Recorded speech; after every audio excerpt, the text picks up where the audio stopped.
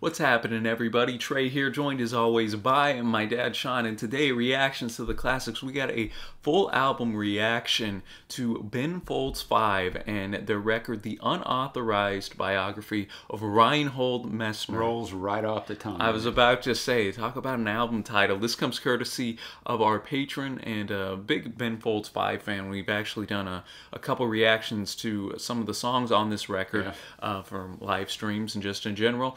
For our guy Javier. So thank you, Javier, as always. Thank you, always, Javier. One of our kind of day ones. So yeah, man. Looking forward to doing this. I'll always enjoy some Ben Folds 5 on the channel, but I know you've actually listened to this whole record I've listened before. to it a few times just because of the live streams. And if you like what you see here, please give us a big thumbs up. Really helps us out. Hit the subscribe button if you haven't already. We upload stuff every single day. And if you'd like us to react to some stuff for you, or support us in any way, check out our Patreon page below. Check out our Facebook group. A lot of great people, almost 200 people in that group, man, just talking about music, and our Instagram page, Trey. So before we get into the album, I always like to tell a little bit about the group, or the artists that we're covering.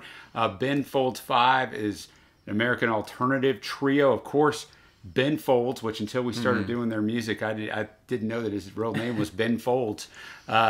He does the lead vocals, piano, keyboards, principal songwriting. You got Robert Sledge, the bass, the double bass, the synth, and the backing vocals. And then Darren Jesse's the drums, the percussion. Also a songwriter and backing vocals. During their first 7 years, they released 3 studio albums. This was the last one. And 8 singles. They disbanded in October of 2000. They reunited in 2011, released their 4th album, The Sound of the Life of the Mind, in 2012. And this comes kind of later towards their first stint. This was their 3rd record released. Last one. April of '99. Debuted at 35 on the Billboard chart, and that was seen as a disappointment kind of internally. The title of the album is a little bit unique. It refers to the name used by Darren Jesse, the drummer, and his friends on fake IDs. There is a real Reinhold Messner, though. There is, and they didn't even know it. And he's kind of a famous guy because he was the first man to climb Mount Everest solo. So what are the odds that that happened? Now, they didn't know it, but surely whoever was making those fake IDs, or somebody chose that name, because that's quite an odd name. And Ben actually stated in an interview that the album was, I think in a way, it shows how naive we were and idealistic we were as a band to think that the music business would care about us extending ourselves and developing and being somewhat different. Because that record was a failure in almost every way that you can fail. As a commercial release, it didn't sell up to anybody's expectations. Critically, it got sort of lukewarm reviews, and yeah, I think it was our best work. I think it's a great record. Many people think that the failure of this record commercially was one of the reasons that they ended up breaking up. Ben Folds writes all the music. Anything that he didn't write on here, which was just a couple tracks, we will let you know, Trey. But yeah, and now we'll just get into this record track by track. If you're watching this on YouTube, music will be cut out just due to copyright. Just in our experience, it might be a week or month later, but then they'll come block the video. So we're gonna have a full version though available with the music down in the description. There will be a link there to another site where you'll have the full thing. And if you just want to hear our thoughts on the tracks, you already know this record, you can just watch the YouTube video. But we're going to start this with 11 songs, 40 minutes. We're starting with one of the longer songs on here, Narcolepsy. And in his book, Ben Folds discussed his emotional state in his 20s, saying, "My method of dealing was an emotional fuse that would blow all too quickly, turning my whole system numb. The fuse blowing concept is also closely related to another emotional defense mechanism I wrote about in Narcolepsy. I had a hard time being present." Well. Ben Folds really brings it instrumentally and songwriting, from my experience. So, and we'll be looking at the lyrics as we always do, and following along. All right, looking forward to this. Thanks again, Javier. Thank you, Javier. Always, brother. Let's start this off with Narcolepsy. Wow, I was really impressed with that opener right there. Really loved the intro. I don't know how long it went without lyrics. I don't either, man, because we didn't have that part of it. Probably over 2 minutes, I would say, right at pretty close. Love the piano. Love the just the shift here. The little riff was great, and then boom, just the heavy guitars coming in. Lyricism was pretty darn good too. I like the fact he says you know, just nothing hurts when I go to sleep, but I'm not tired, not tired. That was obviously kind of the refrain of the song. I know you're already kind of familiar with this record. Yeah, but, I mean, I listened to it months ago, just a couple times. So I mean, I don't remember much of any of it. Yeah, I think the instrumentation did a very good job of building the ambiance of the song, of what it's about, and building, rocking out, bringing it back down. So yeah, great opener. Man. Yeah, the piano almost was a lullaby-like thing, exactly. which I thought was cool. And yeah, I really thought he delivered the vocals well. Good way to start this record off, man. Start it with a bang. And now we're going to go on to Don't Change Your Plans. Yeah, don't know much about this one either, just that it was released as a single, but it did not chart. So let's check this thing out. All right. Another topic that I think a lot of people can probably relate to. Yeah, and I think he has an interesting way of, and he does this on several songs, but on that song it is really noticeable. Interesting way and style of delivering his vocals. Yeah, I'd agree. Know, which makes him distinctive. Obviously, his girl is moving to L.A., and he won't, man. The leaves are falling back east. That's where I gotta say, and it's kind of that pull, because he says she's one of the only things that makes him smile, and so sore from smiling so much. Yeah. So, but destiny is calling and won't hold. When my time is up, I'm out of here. All I know is I've got to be where my heart says I ought to be. It often makes no sense.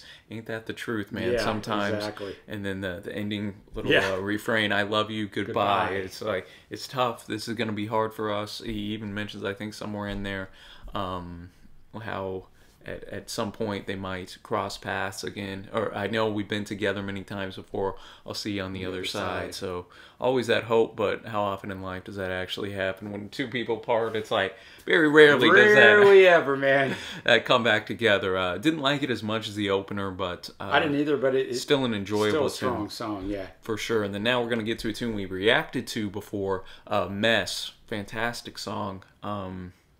Yeah, and Ben just, basically said it's a loss of innocence song about having so much baggage that now you're unable to completely explain your history because you have made a mess. Yeah, there you go. All right, this is a good one, y'all. So a real good one. Yeah. Looking forward to revisiting it. I hadn't revisited that song in a minute, but once I heard it, I immediately recognized it. Man, one of my favorite Ben Folds songs. And now that we're going through the record, you kind of pick up on some themes. A lot of kind of melancholy throughout this record. Yeah, outstanding musicianship throughout the record too. Different things going on. Never mail in 2 minutes like a lot of bands do. Like it's all a well thought out plan. Yeah, I think exactly. This song, he loves her, she's gone. Talks about towards the end he finds another girl. He keeps all his memories kind of boxed up. She'll never know, but he's going to try not to repeat the same things mistakes he had made. So yeah, it's interesting to see the progression of the song, because here he's talking because his ex found somebody else, but he says he'll never love you or care for you more than I do. So I just love love the arrangement. One of my favorite piano portions on the record thus far. Then he starts saying, he says, I don't believe in God, so I can't be saved. And the next verse, he doesn't believe in love. Yeah, just then kind of that self-deprecation. Yeah, being Christians, it's hard to hear him sing that I don't believe in God, so I can't be saved. But yeah, it takes it out as he takes himself down this long, deep hole, as we do to ourselves a lot of times. But then he finds the girl. It's not going to be her, unfortunately. But you're going to have to make the best of it, man, because she ain't coming back. Yeah, there's a touch of optimism here as well. And we're keeping in tune with the songs that start with the letter M. We're going from Mess now to Magic. Yeah, and this one was actually written by the drummer, Darren Jesse. He said it's not a very complex song. It's a composite of people that he's known that has died. And it's also a love song, so I don't know how you mix those two, but we're about to find out. All right, man. We'll keep this great 3 tunes. Enjoyed every single one to start. So Javier chose a good one. So Magic. Enjoy the little tambourine and big drum. Set the ambiance of the song. Yeah, interplay. Beautiful song. It really, really was.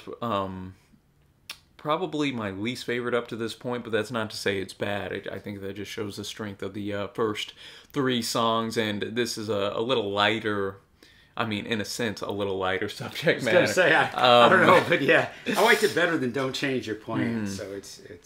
But yeah, and interesting too to hear Darren's words here. Since Ben obviously writes the majority of their stuff, but a nice beauty too with the cello and violin, which have been constants as well.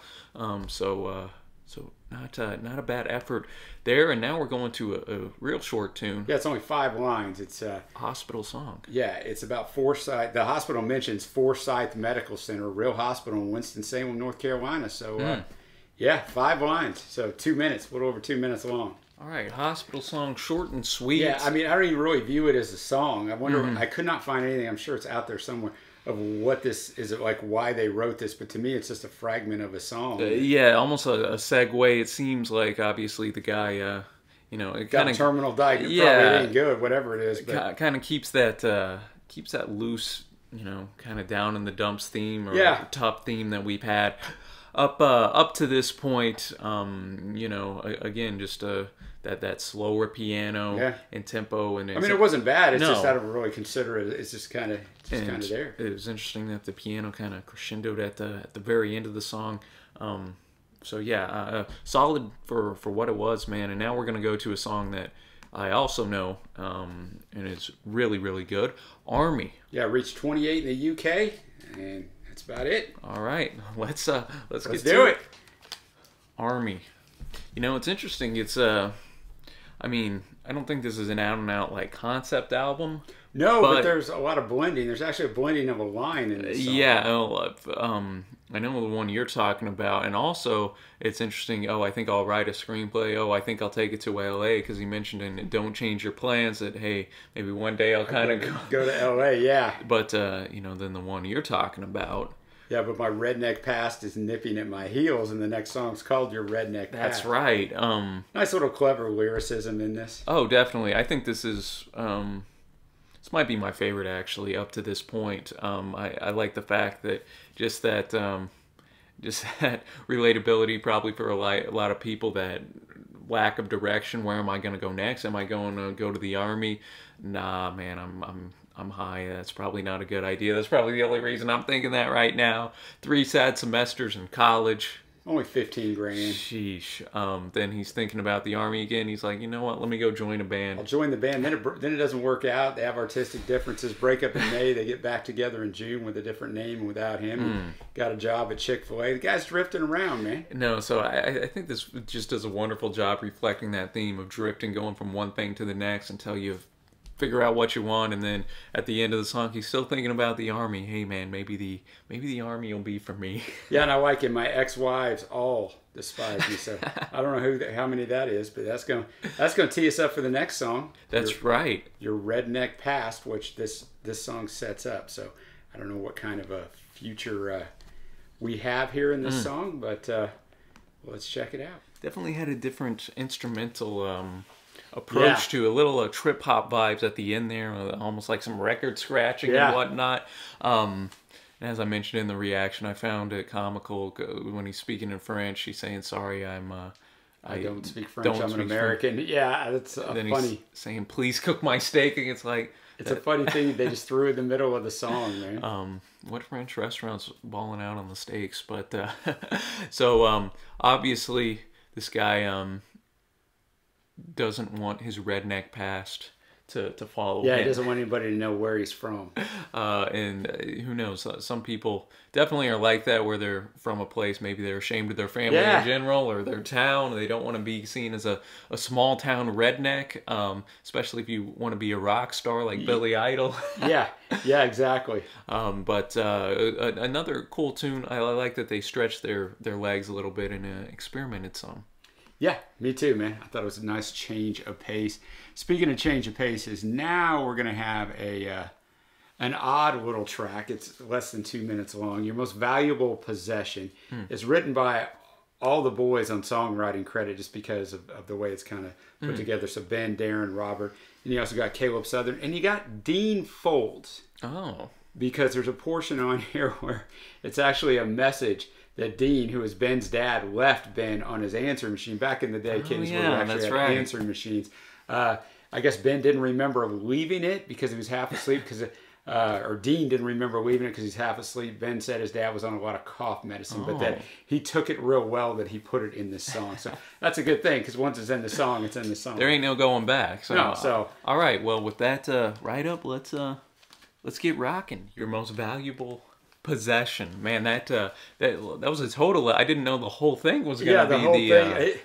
It's interesting at the very end, like 30 seconds remain. So he's out of it. You can kind of tell he's out, but he knows that, like in the old days, most answer machines would hold 2 minutes worth of stuff. Okay. And then it would cut you off. See, I didn't know that either. So he knew that. It's fascinating to me that Ben decided this was going to make a song. Well, I think just that probably the one line, have you been thinking about your most valuable possession? Your mind. Which, I mean, when you really think about it and ponder, you could make an argument your mind is your most, because your body, your muscles, your health, as he was talking about John Glenn in space. John Glenn in space. That'll all kind of fade away, but hey, man, you got to keep this mind sharp and healthy. So, and I like the jazzy kind of undertones. I think it obviously fit a spoken word piece like this. So I guess you just bring that answer machine in and you pump it through the studio and say, guys, let's lay something down over this. Well, that's going to take us with another change of pace from what we just had to regrets.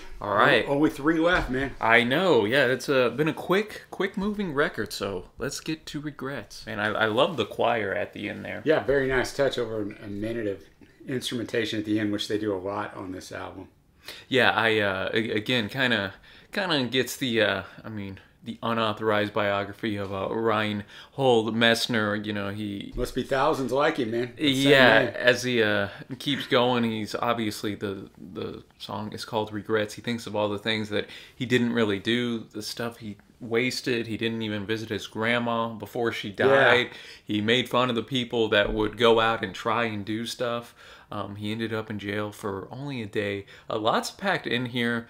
One of my favorites, I remember as the song was going, I was like, yeah, I remember why I like this song so much. Yeah, and once again, he really utilized his unique delivery on the vocal style, and I think, it's something that I think everybody, when they get to a certain age, has regrets if they sit there and think about it. It's a trick you can kind of do to yourself. There's no point in it. I think even if you're the most successful person in the world, you have some sort of regrets. There's really, the cliche is there. Like, there's no reason to look back. Like, no, you got to learn from them and move forward. You can't do anything about it. So what's the point, man? So yeah, really good tune, man. And now that'll take us to Jane. Jane. Don't know anything about this one either. But so we only got 2 tracks left. Shorter track too. Let's get rocking with Jane. Jane. Wind gust at the end. All right, Jane. Jane be Jane. Love the content and message of this. I was going to say the message is fantastic. He packed a lot into under 3 minutes. Basically, be yourself. Don't try to be somebody else just because that's what you think you're supposed to be. Try to put on an act. Yeah. Try to live up to something. And, the world we live in, and I think people have always lived in, but nowadays, the commercialization of the world, we can't get away from our phones or media for 5 seconds. So we must have to be this way, especially when you're younger. You're searching for yourself, and most people find themselves in others. We're all going to just be the same. And he's telling her, look, man, at the end of the day, none of this matters. Be yourself. Yeah, I love the verse. You're worried there might not be anything at all inside, but that's your worry should tell you that's not right. So the fact she's even worrying about that. Fantastic line. You've had it harder than anyone could know, so hard to let it go. Wow, this is a nice underrated, I think. Yeah, it really is. Little gem on here. It really is. Jane coming in hot, man, and that brings us to the final track, Lullaby. Co-written with Anna Goodman. Anna Goodman and Ben. All right, well, I'm expecting just kind of the strings to come in. I mean, the song's called Lullaby. That's how you finish an 11-track album, man, is with the lullaby. Yeah, so let's get rocking, and after this, we'll go into our favorite tracks and overall score. Bringing it in to the unauthorized biography of Reinhold Messner. A lot what I expected, piano-laden rock, and again, just as I was mentioning in the reaction, lovely, vivid imagery, great lyricism there. James Earl Jones shout out, man. Get a James Earl Jones really shout out. You're doing pretty well. I looked up Anna Goodman. She was married to Ben. Oh, from okay. 87 to 92. But this came out in 99, so I guess it was an amicable divorce because he's still singing her songs. Yeah, that's right. Interesting. Yeah, I didn't know who old Anna. I had to look it up because I'm like, well, there's got to be a reason. She's not in the band, obviously. So how we end up with this? All right, so let's go now to our favorite tracks. For me, I'm gonna go with Army. I know that's probably Regrets. I enjoyed Narcolepsy as well, the opener. I thought it was one of my favorite intros on the record. And then Jane for a nice underrated tune as well. We're very similar. The old man's got to take notes now. We got 11 songs here, so I got to keep track of them. I went with Narcolepsy, Mess, Magic, which I know you weren't real high on. I like that. Regrets, and Jane. That's right. And yeah, so that a lot of tracks actually. I mean, on 11 songs, we named over half. Yeah, the and really, record. there's only 9 songs, right? Because Hospital Songs 5 lines, and then Your Most Valuable Possession is the recording, the answering Dean machine. Folds, Yeah. So yeah. So what are you? I guess I'll go first because okay. I'm thinking that this is this was a very, very good record, man. I was expecting some great things just from what I knew from Ben Folds 5 and the few songs off this record I did, and hey, that's what I got, man. So I'm going a very solid 8.0 on this record. I really, really dug it, man. Ben Folds 5 bringing the heat on this one here. Yeah, and I'm going to say on this one, like, it's weird because I've heard it a few times. I did listen to it after Javier had requested a song off there. It's probably Mess, I guess, that and really enjoyed it. I listened to it a couple times. And then as we do on this journey that we're on, Trey, I got to move along, man, because we listen to an insane amount of music. So didn't really remember much of it. It's an odd album, and Ben is odd in the fact that their music is every song there's instrumentation. This is high class musicianship. You're talking about a guy who, with Ben Folds at 9 years old, his dad was a carpenter and a guy couldn't pay his bill, so he bartered and got a piano and brought it home. Ben didn't have any formal lesson. He's taught himself how to play it. That's crazy, man. So then he learns how to play drums and bass and just figures it all out. So you got a guy who's highly talented. The other guys in here are really good too. So it's an album listen, right? It's not a singles listen. Like there's none of these songs that I go, man, I'm just going to spin that over and over. Like it's just not that kind of music. Yeah, you could make an argument for maybe Army and Regrets, but a little bit, but it's not something that just sticks in my head. But all the songs are pretty good in their own way. So that's a long explanation to give exactly the same grade as you gave. But just kind of if you're going to go listen to this, man, mark it. It's not a long. It's 11 songs. Like I said, it's really closer to 9, and it's only a 40-minute listen. So listen to the whole album to get kind of the feel for it. Because although you can tell every song is Ben Folds 5. Every song does not sound the same. And that's a tricky thing, to have a distinct sound, yet not sound the same. Still be and I unique, really admire that. And the lyricism is fantastic along with the musicianship. So 8.0, Javier, you did well. You always do. Can't sum it up any better than that, man. So let us know what you think of your of this record if you're familiar with it, and if you're not, go maybe give it a spin. Check it out, man. Thanks again, Javier, and until next time, y'all. Thanks for watching. Happy listening, and we will see ya.